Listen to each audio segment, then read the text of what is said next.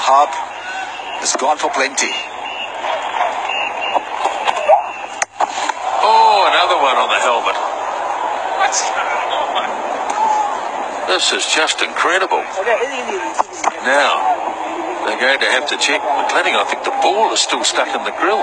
Yeah, this one's gone through. This is nasty. This is not nice. It looks like the ball has gone through and hit him in the mouth. It looks like there's damage being done.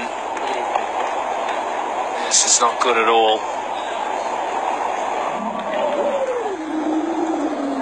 Yeah, it was the off-cutter. Oh, through that gap.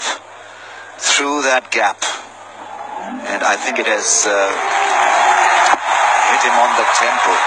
Pieces flying off.